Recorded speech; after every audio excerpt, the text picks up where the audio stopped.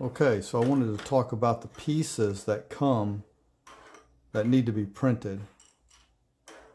Okay, so you've got the covers for the outside where the bearings go in. One of them has a place for the hulls. It doesn't matter, you don't need to print one and the other, you can print two of these, but that has a place for the hulls on this one and a bearing, and two rotor covers, stator, two pieces to the stator, and then these little pieces. This is the bobbin, this is what the coil gets wound on. You see it has a little lip on it, and where's it? It'll go together like that. Put a screw in there and wind the coil so it'll fit just right inside the stator there. And some various size spacers, 2mm, and I think that's 6mm. The point of having the spacers is you'll have the covers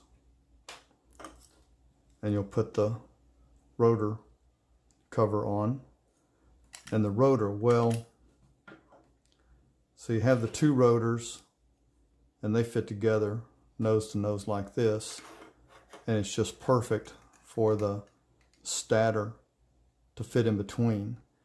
And I made the stator split because these will be pressed onto the shaft, and it doesn't come off and on very easy. So once you get them pressed on, you don't want to have to take them off and on, and the magnets have to be lined up to where they match. So then afterwards, when you go to assemble, it'll just drop right in from either side very nicely. Works really good like that. But you're going to have the bearing in here flush up against here, and you don't want this rubbing, so you need to have a spacer on the back of this to keep it away from the bearing far enough. So it depends on how deep your bearing is. You may need a couple of them, you may only need one. The bearing should be flush up against there, so you only need one. And that's the point, you don't want it rubbing there. And so you may need these. This one just in case, because even then, if you wind your coils and you find out they're a little bit thicker, then if it doesn't fit, if it doesn't drop in here just right, you may have to put one of these in between it to spread it out just a little bit. So, you know, that's another point of having these spacers. Okay, so anyway, this is all the pieces. You've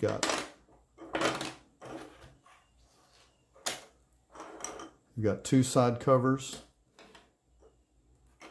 two rotors, two rotor covers, and one stator, and the little bobbins and miscellaneous spacers. See, there's 6 of these because there's 6 coils. These will stay in the coil, glued to the coil. So that's it. Just wanted to go over all the parts that come with it, the print.